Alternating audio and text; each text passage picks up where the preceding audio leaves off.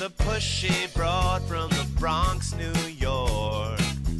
Follow her voice, a stray dog is nice. She's a pushy broad from the Bronx, oh yeah. Don't be surprised if you wanna listen twice. Make decisions, find the right choice. Know yourself better, find your own voice. It's okay if you need help today, cause everybody needs a little push. From the pushy broad from the Bronx, New York.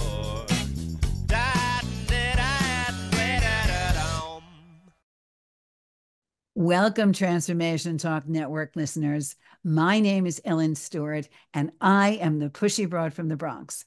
Welcome to my show, Recovery Recharged, where we share advice and support from experts in addiction and recovery. I am delighted to have this guest with me today on a topic that is very near and dear to my heart. When I brought this show together, Recovery Recharged, I talk about all kinds of addiction and recovery, and this one is labeled a process disorder, and we're today going to talk about gambling. It's not generally considered a mental illness, but gambling disorders are diagnosable, and they are classified as an impulse control disorder. And I don't know about you, but when I get into a casino, my impulses are completely out of control. So I want to get a better handle on whether or not I have a serious problem, whether or not you have a serious problem. And then I want to talk about the entire arena of gambling and sports betting, because it definitely is on the rise. So the Pushy Broad brought in a gambling expert, and that is a gentleman by the name of Eric Weber. And let me just tell you why I think he's qualified to talk to us today. Eric is a member of Caron Treatment Centers, where he's been a clinician since 2007. He is working specifically right now with adult men and relapse patients, and he is also working in both the primary and extended care settings. He served as clinical supervisor for the men's unit, director of men's relapse, and he's also a certified alcohol and drug counselor, a certified clinical supervisor, and holds a certificate of competency in problem gambling from the Pennsylvania Certification Board. He has a multitude of other qualifications, but these are the ones that we're going to bring to the table today. The Pushy Broad from the Bronx and Recovery Recharged welcomes Eric Weber. Good morning, Eric. How are you? I am fantastic. So glad to be here. Thanks for inviting me. Thank you so much. I am so thrilled. And just before we started the show, you brought something up that I want to bring to the world right away about how prevalent this is. Something current events in the news about sports gambling. Why don't you share that with us briefly? Just last night was watching the evening news, and a very prominent baseball player, professional baseball player, his translator got in trouble for gambling on games he should not have been gambling on.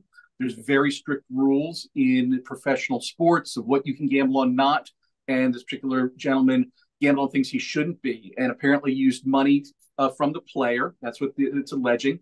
And this is national news, and I'm sure it's going to be, just more and more conversation about how gambling is becoming more problematic and will continue to become more problematic. I think gambling's the next epidemic that we're going to be seeing. We had the opiates, it still have the opiate epidemic. This is the new wave coming in. And we see that so prevalently. There are so many commercials on television that make gambling so seductive, with very famous celebrities advertising these things. Tell us a little bit about that. What's your personal feeling around this? Personal feeling is I got tired of it years ago. I think, throwing a little data against the wall to show the magnitude of this. Back in 2019, online gambling spent about $154 million that year, total, $154 million. In 2020, with the pandemic, that went 154 million to move the decimal point over. They added a zero. I mean, just 10 times the amount. Year after that, multiplied that. Sports betting last year spent over $1 billion in advertising. Over $1 billion in advertising, you said? Just advertising. And so you say in what, 4 or 5 years, we've gone from $154 million total to up to 500 and some odd million dollars a couple of years later, to over $1 billion a couple of years later. And that's, they're not losing money on those advertising. That money's coming in. That's getting paid for. So it gives an idea of what the revenue is in gambling across the board. I mean, if you look at the revenue across the nation, I think it was last year, $60 billion or something you've seen like that. I mean, it was an obscene amount of money that gambling generated. And all of that is taxable. And this is just the legal stuff. This isn't illegal. This is just legal stuff. Right. And so, somebody said nobody wins in gambling. And a friend of mine said, well, the government does. They get to tax it, And I'm not a cynic. I'm not, well, maybe a little bit. I'm not a conspiracy theory. But when you take a look at those numbers, yeah, it's pretty impressive. It's very impressive. And not only that, but it's not only the advertising that happens on the media, but how convenient it is to place a bet. I was completely enthralled by the fact that I could buy my lottery tickets through my phone, which was never, you were never allowed to do that. But I think COVID, no matter what, has also generated a tremendous amount of alcoholics and addicts. And Dr. Pat and I always talk about the fact that alcohol sales and everything has increased during that time, during isolation. But it also made technology so much more advanced that everything is right on your phone. So it's not only those advertising, but all the apps, like all the famous betting places, betting parlors, and the fact that you can plug into a Vegas casino anytime you like, right, from your phone. Absolutely. I'm talking to you on a potential casino. And it's interesting. One of the things I'm seeing as a treatment provider, especially among the younger crowd, the young adults, the college students, and this is a crowd that's extremely vulnerable to gambling addiction. Extremely vulnerable because it's peer supported. Everybody's doing it. They get a credit card, and it feels like a video game when it's online. Just feels like a video game. I remember being a kid. I'm old enough to remember Tetris when it first came out. You sit there, crank up the stereo, eat Doritos, and you play Tetris. But you paid for the game once. Cost you $15.99. You plugged it in. You could play as much as you want. Versus I'm playing roulette or I'm playing blackjack, and it costs me money every time I lose a hand.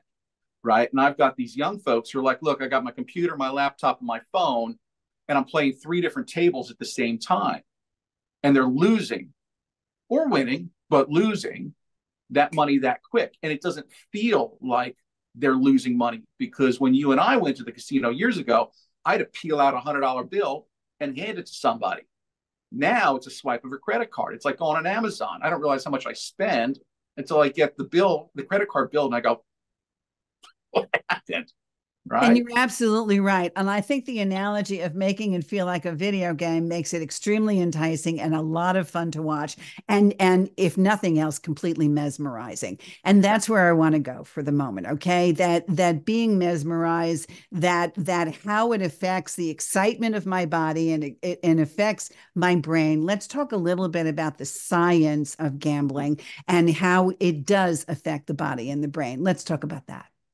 Absolutely. When we talk about the effects on the brain, they've done some functional MRIs on people who were shown visual stimulus of gambling. And so they started measuring brain activity in the limbic system, the prefrontal cortex, the frontal cortex for people who didn't like biology. That's basically the pleasure center and the control center. And how the control center starts to shut down and the pleasure center starts really pulsating. It's like a Christmas tree. Woo, lights up. Right. And so just like if we didn't know what was stimulating, it would look the same as if somebody was drinking, doing cocaine or doing other narcotics. It just lights up the brain. And so the brain doesn't know the difference. The brain just knows, hey, I'm getting stimulated. Dopamine gets released and it feels good. The problem is somebody who's predisposed to addiction, limbic system gets dysregulated and we're off to the races. And from a biological standpoint, the brain reacts the same way. So when people say, well, look, I don't get it. Can't you just stop? That's like asking an alcoholic, can't you just stop? No. Right. And so it has that same physiological response, especially we start taking a look at the neuroscience, take a look at pictures of somebody's brain. You're absolutely right. And I know what it's like for me being a recovering addict and alcoholic. When I walk into a casino, I get that excitement. I get that intense, my blood starts to get excited and I start to breathe heavy. And then I am not interested in anything anybody has to say except the flashing lights and pulling a lever or putting money or rolling dice, right? And I always feel like it's a total and complete escape, just like I did when I was using, right? I have intense cravings to go back. If I'm staying in a hotel with a casino, all I'm concentrating on is that casino. And the more I get away from it, the more I feel pangs if I want to go back. So there's a withdrawal sense as well. So it really does go and mimic every single thing that happens in the addictive brain. So, how do I know if I have a gambling problem? What are the warning signs that people want to know about gambling addiction? What should we I look at? think, yeah, I think you just gave us a whole bunch. I mean, you gave your subjective, experience of what does withdrawal feel like. If somebody has obsession and compulsion, I'm thinking about it, and once I start, I can't stop. Unmanageability. Other parts of my life are starting to get damaged because I can't stop this. Money is going missing. I'm spending money I shouldn't be spending. I'm lying about it. I'm hiding it. I've got shame about it. Parts of my life, work, family are getting ignored or left behind. Those are all signs of a problem happening. Lots of behavior. Somebody says, well, what is addiction? It's obsession, compulsion. It's paralysis, unmanageability. Can I stop when I want to stop? Do I go too far? And can I stop in the face of consequences, or do I keep going despite negative consequences? They're all things that people should be taking a look at. I think with especially online gambling, the relationship with technology is also very important. I was just at a conference last week and they were talking about this very significantly, that it's not only just if you have a problem with gambling, stopping gambling, but also what's your relationship with your technology, your phone, your computer, your laptop, how much engagement do you have in that? Because those things have become so ubiquitous in our lives.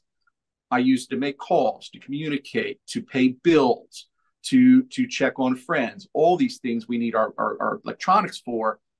And that electronic is also the gateway to, the addiction, right? It's like saying, hey, Ellen, as a recovering alcoholic, the only chance you have to eat is go to the bar and eat, but don't drink. That's what we're asking. And that sounds ridiculous. And yet that's the struggle folks coming into recovery from gambling problems are facing. So, based on the conference, tell us a little bit about the conference and what you've gleaned from it so we can learn. Sure. The conference was the Pennsylvania State Conference for Gambling. They do it every year. Had some great speakers come in. And one of the things that struck me was, particularly with sports betting, right? And I know that's a big thing right now, particularly with sports betting, how sports betting has changed drastically in the past number of years because of online and what we're calling micro bets. Used to be I put $100 in the Super Bowl. I had to wait for the Super Bowl, had to wait for it to be over and see if my team won.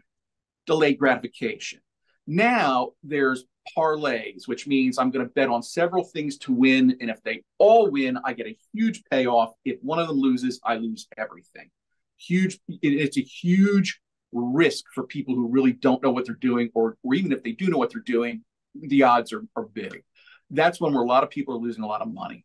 With the sports betting, the other thing we're seeing is the reward schedule has changed. Instead of having to wait to the end of the game, I'm going to bet on coin costs, jersey number for the first touchdown, how many yards going to be for the first touchdown, what color the Gatorade's going to be, which is the cheerleader's going to be blonde or more brunette. You name it, we can bet on it, and it's fast, right? It's blackjack on a football field, right? And I'm just using football as an example. You can take any sport and do that.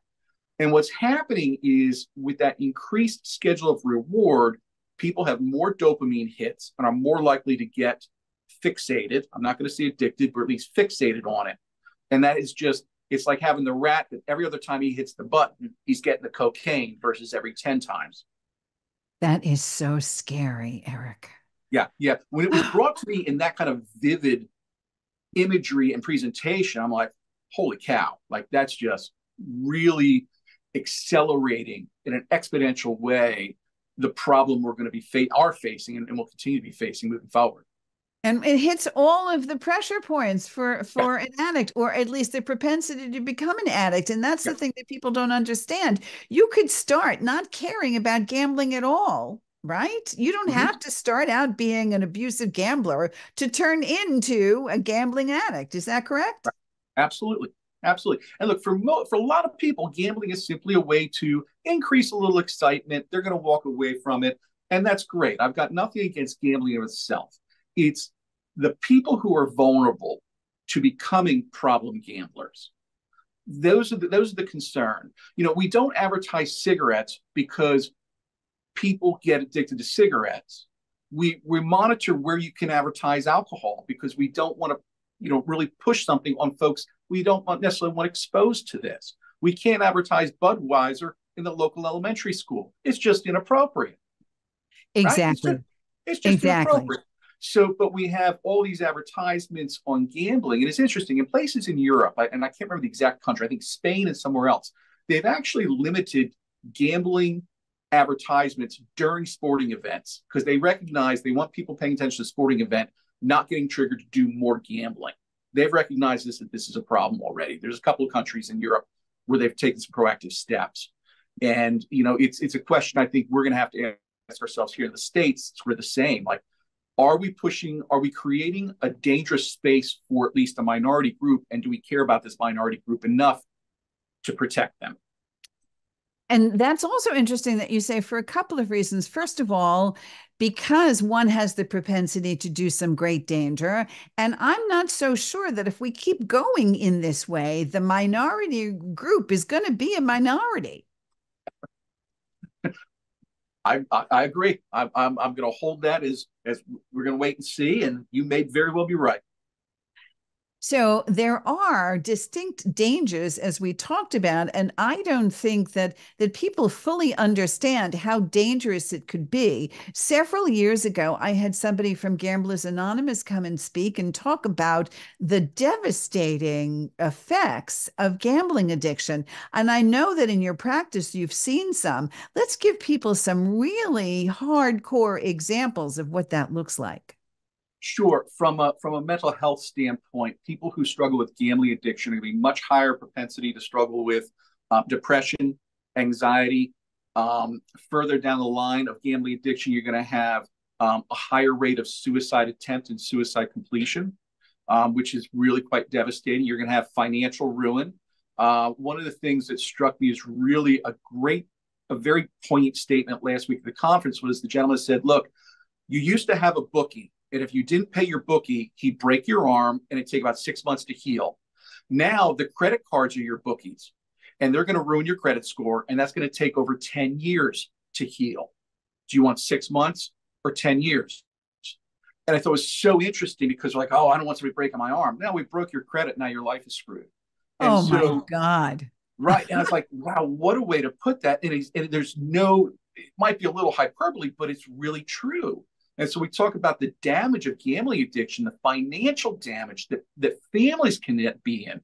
It's not just me if I'm struggling. It's what kind of financial damage have I done to my family, to my kids? Have I taken their college funds, which I hear about? Have I ruined somebody's credit score? Oh, my wife's credit score is now ruined because ours is connected if we're married. And she's taking on my debt. And so these are some of the damage. You say, oh, just pay it back. This racks up really quickly and can get quite catastrophic in a very short time. And like you said, the consequences are devastating. I'm wondering, in the work that you do you find that there is a gender separation in terms of gambling? Is it more men than women? Is it a different age group? What are you finding demographically? I can speak to Pennsylvania, and I'll use that as sort of, because Pennsylvania has a huge gambling community at this point. Just point of fact, in the United States, entire United States, Nevada still has the #1 revenue for gambling. Pennsylvania is now #2. We beat out Atlantic City and New Jersey. We have the second highest revenue for gambling. We have 13 brick and mortars. We've got sports betting. Gambling is alive and well in Pennsylvania. So what I can tell you is in Pennsylvania, the demographics, which is probably demonstrative of across the country, the most gamblers look like me, middle-aged men, college educated. We have access, we have resources. It used to be a different group, right? It used to look different, but now it is actually folks with resources and access are gambling more and more. Part of it's because it's normalized. It's easy. I don't have to go to the casino. I don't have time for that. I'm busy, but I got time on my laptop, 15 minutes of blackjack between meetings. I can easily do that. I'm on my phone. I'm in the bathroom. I'm going to do a little roulette while I'm literally in the bathroom. That I think has been a big change. And so when we talk about the demographic, it's still more men than women. But they look like me instead of other types of folks. Younger people are also becoming more prevalent. And when you see the 1-800-GAMBLER number, the people who are calling that demographic is shifting younger. That used to be more of a 30 to 40, 35 to 45 years old. That is shifting down into the 20s and the early 30s because more young people are realizing that they're having problems and they need help. And so when we take a look at the demographic of who's reaching out, that's shifting as well as this epidemic is happening. Well, that seems to take a turn for the positive. And I also find in my own personal clients that, like you said, college age kids in between to de-stress to what they think is a de-stressor between exams and between, all of that kind of stuff that goes on in college. It's easy to gamble. I see so many young men, especially having their own poker games, having their own situations, with the guys in the dorm and stuff like that. So that's always a prevalent thing. And I also have a large portion of retirees that have pension money, that have Social Security money, that want to do something on an afternoon, will take the bus to Atlantic City, or because if they're not particularly computer savvy, at least get together a game, whether it's poker or something else, and bet heavily. Yeah, most definitely. I think you mentioned about the stresses of college. One of the things I've noticed here where I work, we had a specialty track for first responders. And I used to get a lot of referrals to see first responders, police, fire, EMTs. And that was a very common way for that particular group to say, look, I have, 8-10 hours off between shifts. I got to unwind real quick. I'm going to crack a beer, play a bunch of roulette, get some sleep, get up and go again. Or they've been on long shifts. And so that was a demographic, a group that I saw highly susceptible to wanting to escape. With the college kids, it's the normal. I mean, I think back, 15, 20 years ago when ESPN was doing Texas Hold'em tournaments. And all of a sudden, everybody wanted to learn to play Texas Hold'em. I never heard of that until I saw it on television. And it became popular. So what do I see on television? That's what I'm going to do. I mean, back in the 80s, I started smoking cigarettes. Why? Because I saw it on TV. And the guy looked cool smoking cigarettes. A couple of years later, I'm like, I got to quit. But you did it because it looked cool. And so as we have the advertisements, as we market it and it looks cool, they don't show anybody losing. They don't show anybody going to jail or going bankrupt on the commercials. Can't imagine why, right? And so to your point, there's a social aspect to it. With the older generation, I got nothing to do. I remember at the local mall that the older folks, retired folks, used to go to the mall and walk laps because it was social and they could get out. Well, now nobody goes to the mall anymore. People go to the casino. Going to be social. Exactly. And it's the same thing. Mm-hmm. Yeah. So it goes through a wide demographic. I'm sorry. Yeah. So now tell me, what can we do about it? How do we treat it? How do you treat it? And is there real help out there? Yes. I think the very fine print at the bottom of the advertisements, 1-800-GAMBLER, that is a live hotline that is manned by real live people 24/7. Somebody can call that, and it's state specific. So again, I'm in Pennsylvania. If you call that number in Pennsylvania, they're going to say, how can we help you? Here are some resources. Here are certified counselors. Somebody's family member can call up. Doesn't have to be the person struggling with gambling. If your husband's struggling, you can call up as a spouse or wife, whatever. And so there is people like myself who are especially trained to work with gamblers, and we're available through these websites and through these help numbers. And we're seeing those numbers increase a lot. There's Gamblers Anonymous, which is a 12-step program designed for folks to be able to get support from peers. I think there's more and more literature being put out. I'm hoping that society is more supportive than it has been at recognizing it as a problem, so that people don't have to walk around with guilt and shame. There's a lot of guilt and shame with gambling addiction because it's treated like some other process addictions, like what's wrong with you. I understand cocaine. I understand getting hooked on opiates. Everybody get, screwing out painkillers, even marijuana. Like, I get it. You get hooked on it, but gambling, really, why can't you stop? I think as we educate people, society can embrace it as more of an issue, as it is. And then people can say, look, I'm not ashamed to ask for help. And that's the biggest thing, is getting over the shame of asking for help. Thank you so much. I really appreciate this. Like Eric said, 1-800-GAMBLER or Gamblers Anonymous, or find a way to get some help. You can also go to pushybroadfromthebronx.com or call my 800 number, 800-889-1757. I will direct you to resources that can help you. There is no question. Eric, thank you so much for being with me today. I really appreciate everything. Thank you. You're welcome. It's been my immense pleasure. Thanks for having me. This is the Pushy Broad. Thanks for listening. We'll see you next time.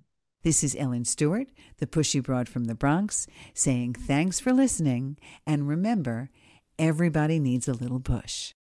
From the Pushy Broad from the Bronx, New